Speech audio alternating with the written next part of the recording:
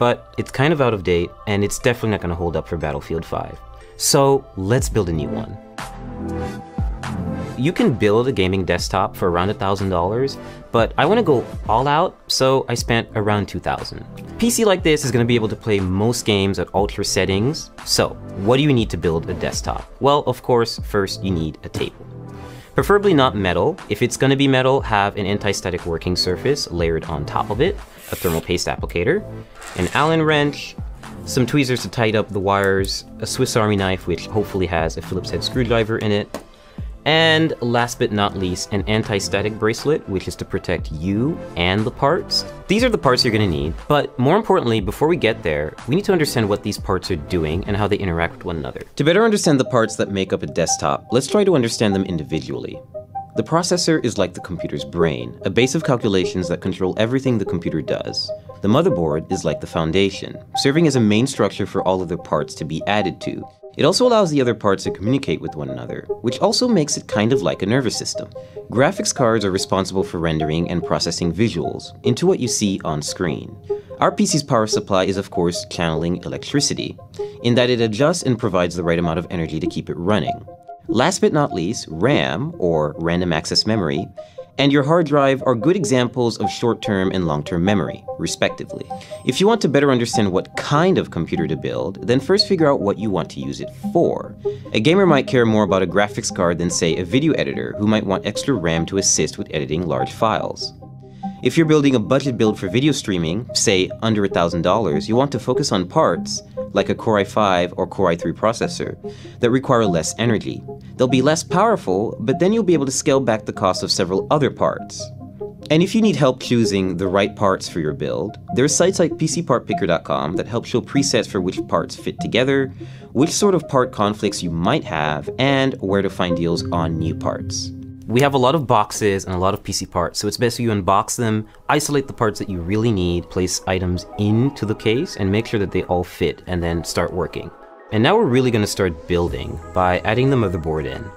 Some notes about installing motherboards: they're really delicate, you should be really careful with them, and screw in with confidence, but also don't screw in too hard, otherwise you could crack the board. I chose Asus's Z370 motherboard for two main reasons. One, it has built-in Wi-Fi and Bluetooth, and also it has support for NVMe SSDs, meaning you can get really fast SSDs that are really easy to install.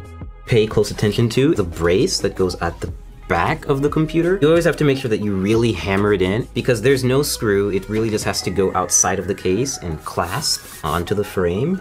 And this is very important because otherwise you can't align the motherboard correctly with the holes. We're just going to start installing all 8 screws. So next we're going to install the RAM on the motherboard. I chose Corsair's 16GB Vengeance LED RAM for two main reasons. One, it has LEDs and we do like lights in our gaming desktops. Secondly, it's pretty fast RAM. It's 2666 megahertz, I believe, so it's pretty fast, and this motherboard supports that speed, which is most important. Open the slots first, and just aligning the stick with the middle of the strip, not with the end, and just lining that up with the logo. So once you hear that solid clasp and you don't see the gold connectors on the side anymore, that's when you know the RAM is in. Step 3, we're going to install the hard drive, or in this case, the NVMe SSD. I chose this format of solid state drive so that I could input it into the motherboard without having to worry about extra wires or putting it in a separate part of the case and just getting really messy. This is from Kingston, and it's 480 gigabytes, so it's not a lot, but you can always upgrade this and swap it out, and it's only held down by one screw and the latch, so it's really simple and really straightforward. Speed for gaming is important when it comes to a hard drive. You want files to write quickly and you want games to load quickly, so that's why it's best if you use an SSD. Okay, so step 4, we're going to install the graphics card. I chose PNY's GTX 1080, which is overclocked, and so it's a pretty easy installation. You're just going to find the gold connectors, and you're going to line this bracket with the back end bracket of your PC case. Now, which lane you choose depends entirely on what other parts you're going to put in the system. I'm just going to pick the top one because the SSD is at the bottom and I don't want to cover it. I just think it looks nice. Click down. Take your remaining brackets and just put them in the spots that you haven't used. You don't have to screw these in. They get bolted down by the back-end bracket. And your GPU is installed. Power supply time. I chose Corsair's 850 watt power supply because I need enough headroom for ray tracing GPUs when they come out, and I don't want to have to upgrade it again.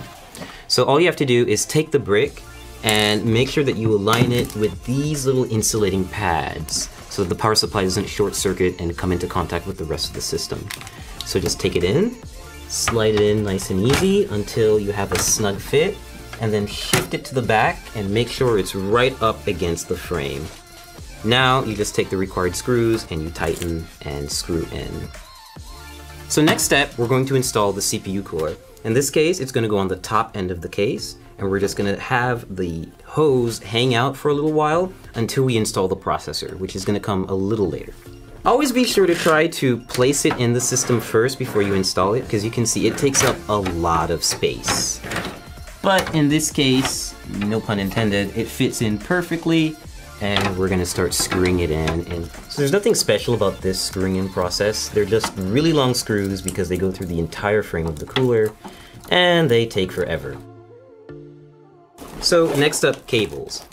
Every power supply is gonna come with a big bag of Velcro cables. It's kind of daunting at first, so you always have to find the ones that are gonna fit. In this case, you need to match those cables with the correct descriptions on the power supply. Next step is we're connecting the power supply to the motherboard with a 24-pin cable. We're just matching that cable from the motherboard, threading it through the back, and attaching the 24-pin header to the power supply so that we can have one of the connections complete. The next few additions will be for the GPU, for any specific ports that the case has, for any lighting that the case has, the CPU cooler, anything else really. We're installing the CPU, the heart of the computer or the brain, depending on how you look at it. So to do this, we're just going to remove the plastic covering that they put on the motherboard. We're just going to take this little plastic part out. We'll just toss that out of here. And now we have an exposed CPU holder, or rather slot, on the motherboard. And we're going to use the CPU applicator. This is a special little part that not everyone may get, but this motherboard that we got from ASUS definitely does have. It's called a CPU installation tool. It makes it really useful if you want to install a Core i7 hexa-core CPU. Yeah, we've got one, and it's an 8th generation chip, and it's ready to go, and it supports overclocking. So what having this little installer does for you is it's basically a brace that you can apply right to the CPU and light it up with the triangles that you'll see on the bottom left corners. And this will make it easier for us to apply it to the motherboard and then apply thermal paste and then apply a CPU cooler on top. And we're just going to carefully lean it down into the system and make sure that everything lines up, and we're going to clasp down on it and we'll be good to go. So we're about to apply thermal paste to the CPU. Every CPU cooler actually comes with a bit of thermal paste already neatly applied in a circle around it, but it's usually not enough. It's good, essentially PC building practice to have a little bit extra and layer it on top of the CPU. The final portion is to add the CPU cooler to the top end of the processor. So you're gonna see that there are 4 brackets, or rather like screws in here with brackets and holders right here. And they're going to keep the cooler raised off the processor, but it's also gonna be close enough to actually physically come in contact with it, like basically keep it cool. Take thumb screws like this and just screw them on. So now that our internals are done, we're gonna put all the panels back on, which is the top glass, side glass, front glass, and of course the back panel where all of this fun stuff is happening. So we fully built the PC, everything's put together, and we got to the post screen. So what's next? Well, you need a USB flash drive with your Windows installation media on it, and of course a license key. So I plugged that up, installed Windows in a couple of minutes, installed a bunch of drivers, and now we have a fully functioning gaming PC ready to run some games. Right now I've got Arma 3 running at maximum settings, native resolution, which is 1080p HD, and it's running pretty smoothly. Like, I'm averaging 70 and 80 FPS, and this is normally like a very intensive game to run, and it's still doing a pretty good job.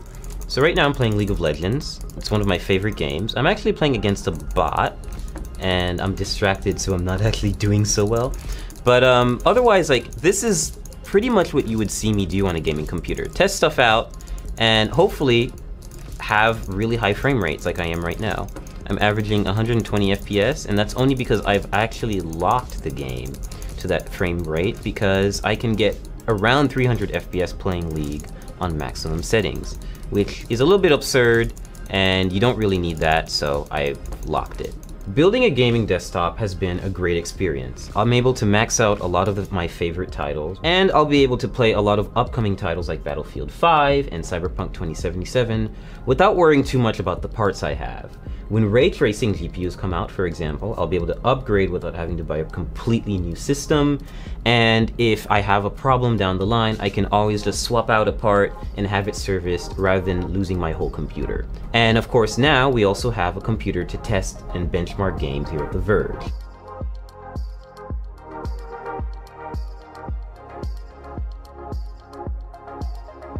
Thanks for watching.